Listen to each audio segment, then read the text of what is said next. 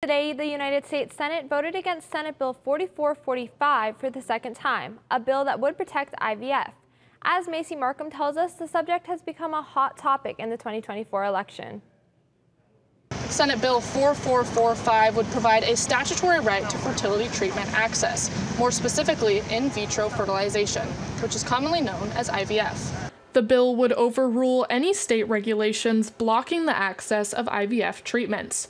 The Senate voted on the same bill in June, but did not get the 60 votes required to pass it after the majority of Republicans voted against it. The issue came into the spotlight when in February 2024, the Alabama Supreme Court ruled that embryos used in IVF are to be considered children, causing facilities to temporarily stop providing fertility treatments in the state. In June, Arizona Senator Mark Kelly opened up about his experience with IVF before the shooting of his wife, former Arizona Representative Gabby Giffords. The shooting happened just 2 days before Giffords had an appointment to begin pregnancy via IVF. Arizona Senators Mark Kelly and Kyrsten Sinema both voted in favor of the bill, though the bill was blocked, 51-49.